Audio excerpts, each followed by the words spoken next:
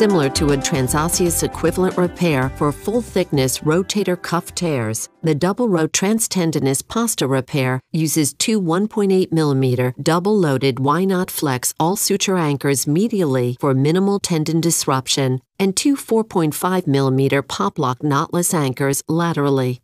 From the articular side, the Ultra FRR dual-purpose shaver blade is used to debride the edge of the tear and abrade the bone to remove soft tissue from the footprint.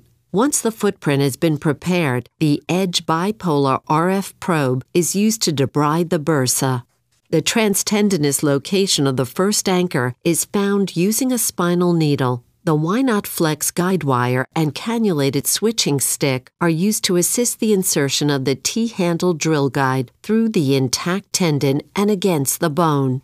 After drilling the pilot hole with the 1.8 mm drill bit, the knotless anchor is inserted through the drill guide and into the bone using a mallet. The sutures are uncleated and the knotless anchor is set by pulling firmly on all 4 suture strands until the anchor is set.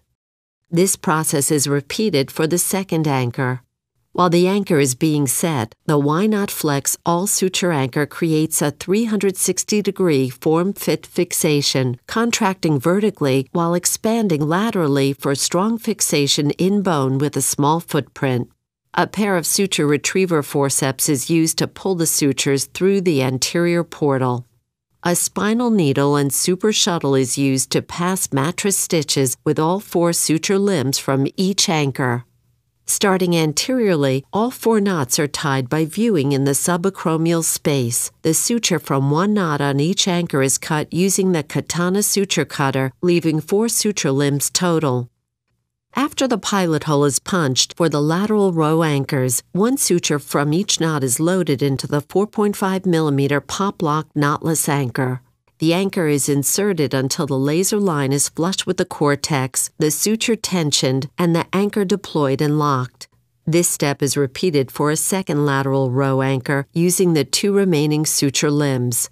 The security of the repair is checked from the underside of the tendon to ensure adequate compression of the final repair.